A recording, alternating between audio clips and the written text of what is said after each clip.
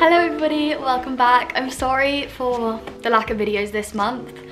I have had 5 deadlines, which I know probably some of you are like, that's nothing, but I'm struggling. I've just been really busy with work stuff and so tired as well. I keep having naps every day. I need to get into like a better routine. I'm very sorry, but I have planned out the next few videos and I'm really excited about like what we have coming up. So I've got really good vibes for the rest of 2021. Today that I'm filming this is the 12th of November, the day Taylor's version of Red came out, and I have genuinely just spent the whole morning bopping to it.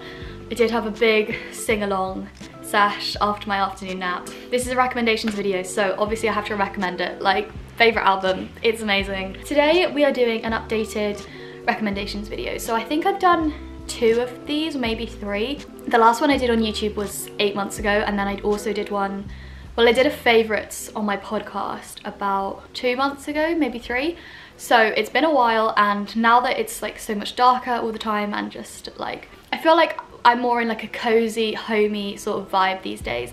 I thought you guys might want some recommendations and something to watch, cozy up at night, watch a movie, read a book.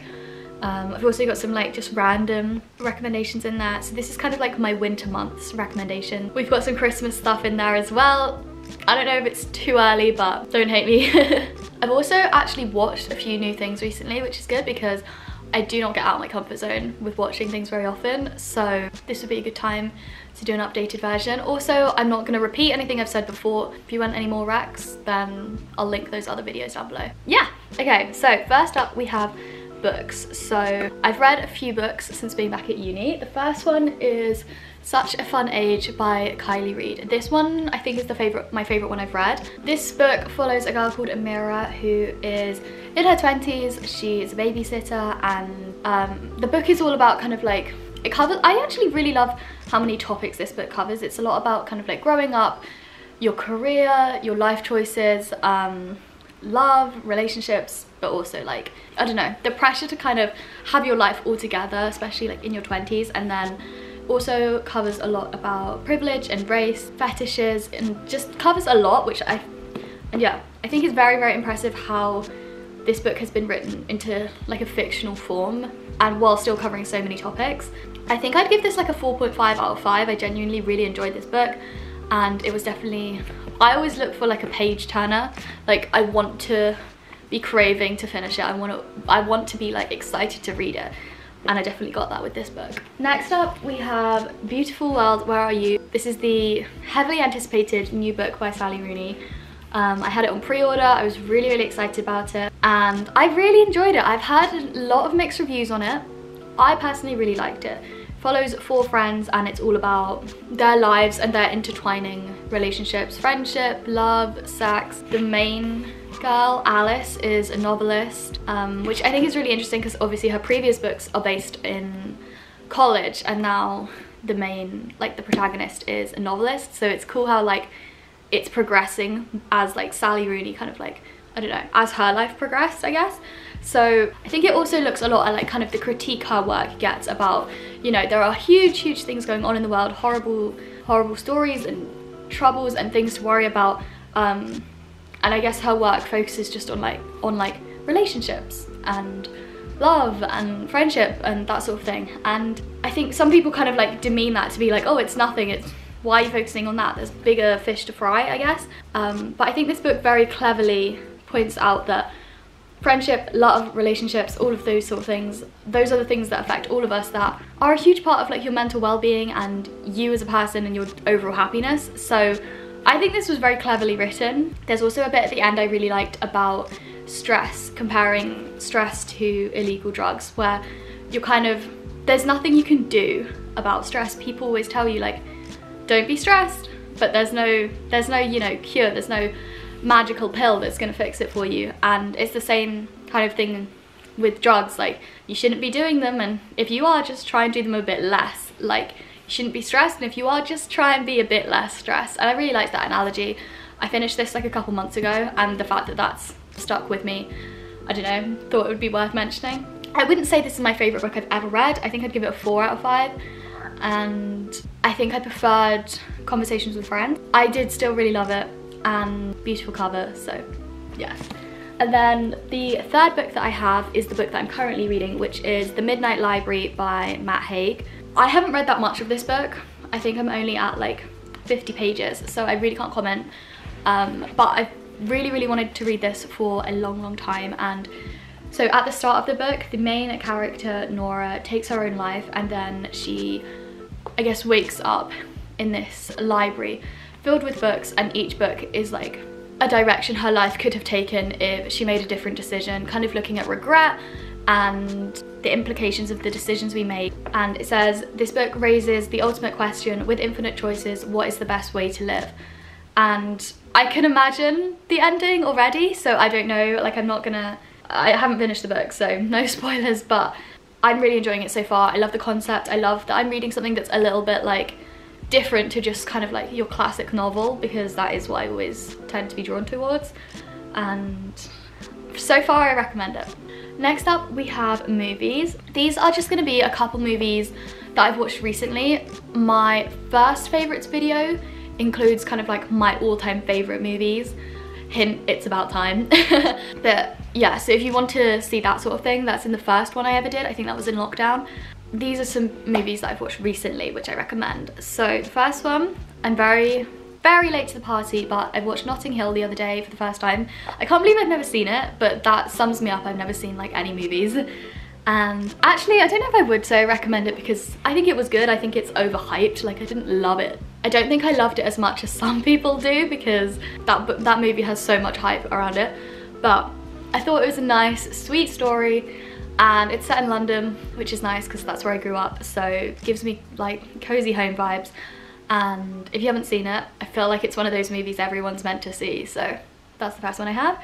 Next, I watched Grand Budapest Hotel. I've never watched a movie like this at all, but I can remember. It's directed by Wes Anderson, and it was a very interesting movie. I wouldn't say it followed, I actually don't even know how to summarize it. I think, so it's the story of this old kind of like iconic hotel, and this guy goes to stay there and speaks to the kind of owner, the person in charge of the hotel. That person then tells him the story of how he came to be the owner, and like the story of the hotel and how he moved up through the ranks and everything. And it was a really cool movie. The way it's shot is like genuinely unbelievable. It's so like, I don't want to say aesthetically pleasing because that's not doing it justice, but it is so, the attention to detail is so impressive. The symmetry, just a really cool movie, and not like many things that I've ever watched before. So I'd recommend it as just like a fun, trying something new kind of movie. I've only recently watched this. Again, I'm late to every movie, but this is up there now with my top movies. About Time has always been my favourite movie, but Lion is also up there now. I think I could even rewatch it already. It's unbelievable. It covers a true story, which I just love that it's a true story. It's about this boy in India. He grows up in like a small little village. So the little kid, I think he's, I don't even know, I want to say like 6 or 7. He's out with his brother at night trying to get work, and he accidentally ends up on a train, and the train goes for like multiple days. He ends up in a whole different part of India where they speak a different dialect, and he doesn't speak the language. So then he kind of has some sort of like troubles there. Eventually he gets adopted by an Australian couple, and then he grows up in Australia, and then the movie kind of follows his plight to find home again, because like when all this happened, he was so young, they don't even know, nobody could find out, like from what he was saying, no one could work out where he was from. So it's really good. Firstly, I loved that it was set in India. I thought that was really cool. And then the kid and the actors are just, I cried so much at this movie. It wasn't like I just cried once at the ending. It was like I cried, composed myself, cried, composed myself multiple times.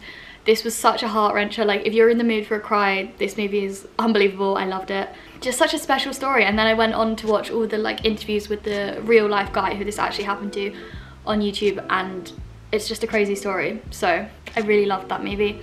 I also watched Call Me By Your Name for the first time. I feel like most of you will have seen that. I also really liked that. Again, another very pretty movie. Like, the attention to detail with the shots is just stunning, and I also love the kind of flawed storyline. I think it's, I don't know, I just really enjoyed that movie. So then I've also got a couple Christmas movies. My favourite is Nativity. I remember I saw this in the cinema when it first came out. I was in primary school, I don't know how old, but yeah, genuinely the best movie. I always listen to the soundtrack in the library, gets me in the mood. It's just the nicest movie, and I haven't actually watched it this year yet, but I will soon, and I probably will cry. My mum always cries, we always watch it as a family. Such a nice movie. If you haven't watched it, it's set in Coventry, which is in like the Midlands. Follows this school teacher, and he has like a primary school class, and they're putting on a nativity, and so it's all, oh, I just love it so much. It's all about like, it's a little bit about love, but it's also about the holidays, Christmas, like what that means, and great soundtrack too. And then my other favourites are The Holiday, that's such a lovely movie, and also Love Actually. Okay, and then on to podcasts. I don't have too many, I haven't really delved into any new ones, but still loving Goes Without Saying with Seffi and Wing, my all-time favourite podcast. I love them with my whole heart. I have nothing to say really. They're just the best podcast ever, and never a dull Monday when they upload. I also am enjoying Emma Chamberlain's podcast and Lexi's podcast. Nothing new, I've been listening to both those podcasts forever. I've listened to like every episode Lexi's uploaded, and I love every single one. She's a great content creator, and something about her, like, she has a great way of speaking.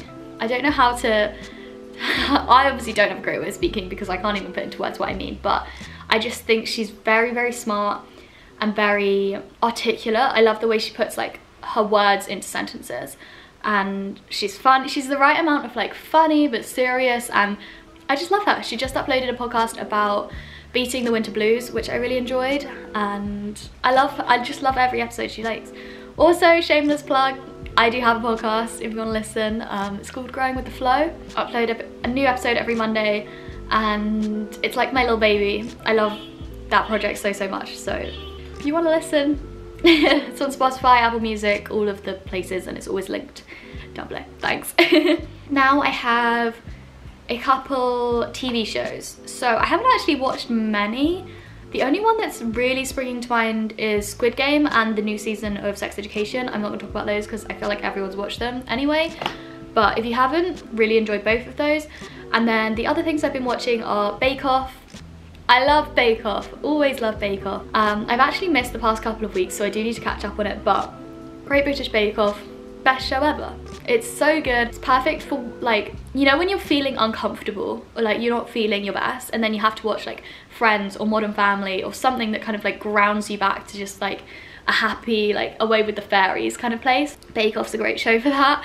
Like after a long stressful day of uni, Bake Off is the perfect show. I love the cast this year. I was talking about this on the podcast the other day. Like, I just love the cast. Everyone's so nice. It just never disappoints. I don't think of it as a super serious, eyes glued to the screen kind of show, but sometimes that's nice. It's nice to watch with Neve and still like chat through it and stuff. And then I also have been watching Gogglebox.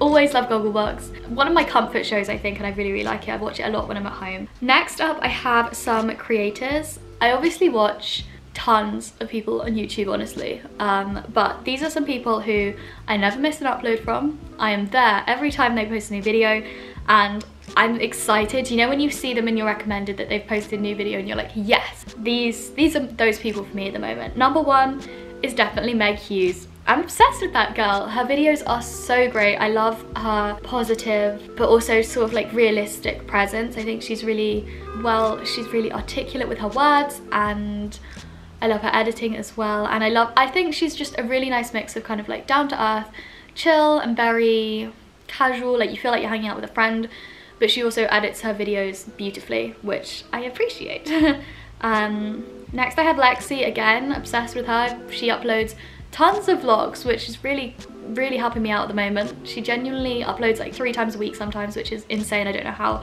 anyone can do that. So yeah, but I love her videos. She mainly does like New York vlogs. Perfect vibe. I love New York. I love her. And she talks about kind of like fitness, food. She goes on these lovely like walks and runs. She talks about books. She's just into like a lot of the things I'm into as well. So I really enjoy her. As always, Lin Trong, one of my all-time favorite YouTubers.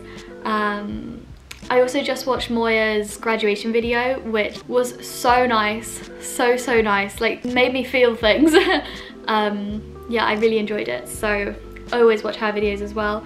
And I also like JC Marie. I watch her vlogs. They are great, kind of like you're cleaning your room, you're doing your washing up or something like that. Great vlog to put on because they are a decent length and they're quite chatty, which I like. So yeah, those are my creators at the moment. And then I've also got some random bits and pieces. So I want to talk quickly about my film camera. I get a lot of questions about this. I just got a new roll of film developed and I think it's my favorite. I say this every time, but I think it's my favorite ever. Like, the pictures are so nice and they're mainly from the end of summer, start of this semester, and they just make me really happy. They're really cute, pretty, nice pictures, and they came out so well.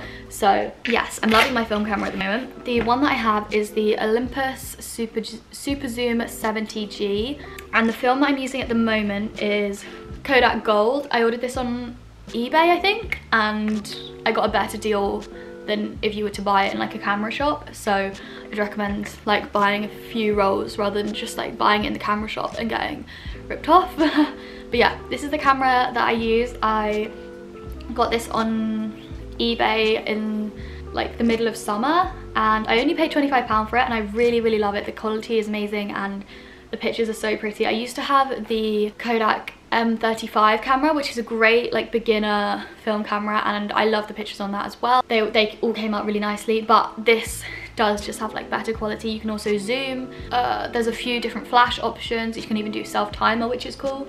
So isn't that cool? Yeah. So next I have written the new Cadbury chocolate. If you haven't tried the vegan Cadbury chocolate, I think it's the best vegan chocolate to like hit the supermarket. It's unbelievable. I also really love Nomo, but something kind of nostalgic, and it's so creamy. Like, I just really love it. They have I think they make it with almonds, and they have a salted caramel and just like a smooth one. I recommend the smooth one. Both are nice, but like the smooth is very, you get to appreciate the creaminess of it so much more. Yeah, and then finally I have my weighted blanket.